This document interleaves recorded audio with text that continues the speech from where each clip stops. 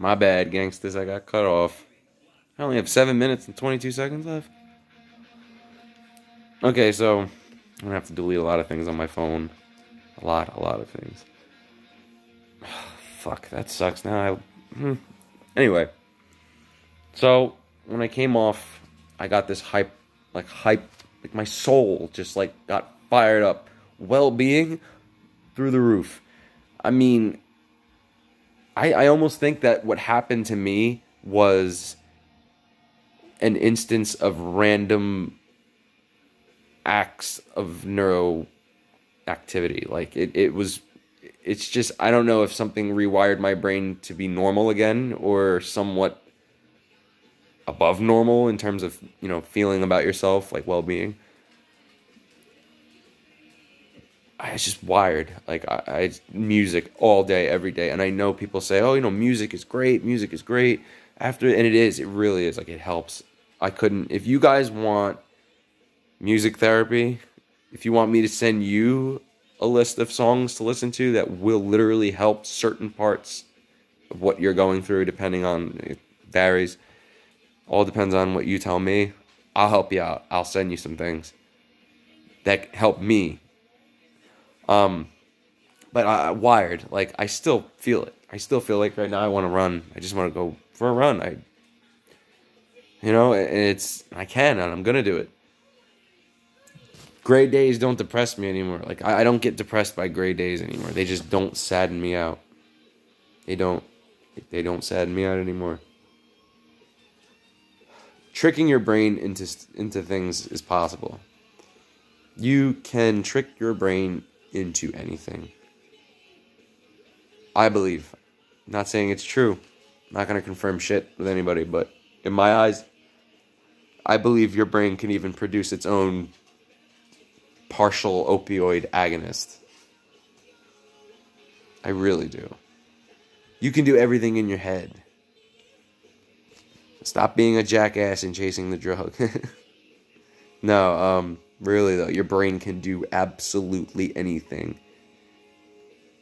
And I don't think any human being on Earth has ever even reached its full potential, obviously. And I'm not talking about using more percentage of your brain, because that's actually a myth. Using like a percentage of your brain, it's not a real statistic.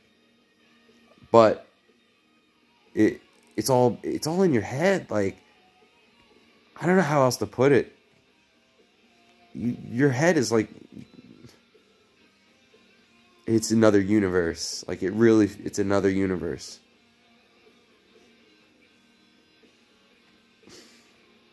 You could watch something fall and crumble and die in front of you and still feel happy. Sounds crazy, right? Your brain can do anything. But when you hijack it with drugs, you're allowing it to pretty much rape your mentality. Pardon me. I know the word's sensitive to people, but it's what it feels like mentally. Like, you become addicted to it, and it's like, right when you feel like, I'm going to stop, it takes you right up. It keeps doing that and doing it. I had to learn to hate the fucking drug. I hated it before I went into withdrawal. I did have depression. Wasn't suicidal. I was just like, let's get this fucking over with. Like, you have to learn to hate it, or if you're doing it temporarily, you're gonna go right back to it. Stop lying and telling people that you're gonna try to change just because the drugs aren't around anymore. That's not what it is. You have to hate it. You have to hate it. Just learn to hate it. Trick your brain into hating the shit. Hating it like you would kill it. You never killed somebody in your life. You would kill it if it was a person. Like, hate it. That's my advice to you guys. Hate the shit out of it. If you want to talk shit below in the comments, say all the shit you want about your drug of choice. Below, write what you hate about your drug of choice. Just tell me. I'm interested to know what you guys think and what you guys are addicted to. All the loopy shit we're all fucked up on. Anyway, I'm clean now. Nothing in me. I don't want anything. I wanted to smoke a little weed, but I was like, I just don't even feel like smoking weed. I just miss feeling. I miss feeling, you know. Now when I have depression, like I said, there's a wall in between me and it. So now I can, like, pretty much, it's like depression screaming at me and I'm wearing a fucking headset. Like I can't hear it. I've never done that in my life. I've never had the power to even do that. My depression was like a demon. When I finally got off the fentanyl, it was like a spell was broken. Who knows? I could have been cursed. You guys really never fucking know. What if I was cursed to be addicted to something and destroy part of my life? You know? Whatever.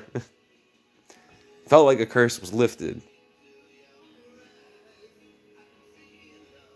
And no, I honestly don't believe in curses, man. Everything can be reversed. You have to literally do it inside of your own head.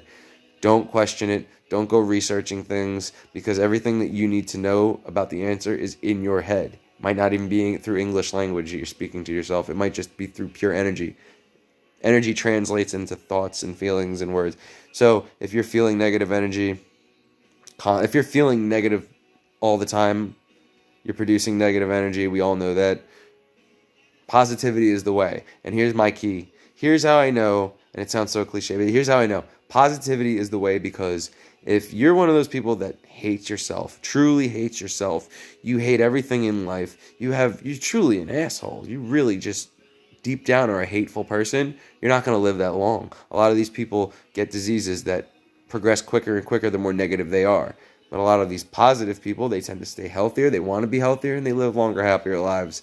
If I put any negative on any positive, the positive is going to go down, even through fucking mathematics. It's always the positive that wins. You need to change your mindset. The next video I'm doing is going to be on rituals, and I'm probably going to go back to this one a little bit too. Just, you know, transitioning. Sorry for all the words, guys. I'm so scatterbrained after coming out of that dark fucking hole that I'm never coming back from ever again. I'm not doing that again. If you need to reach out to me, you'll find me on Facebook, I'm sure. Or Instagram.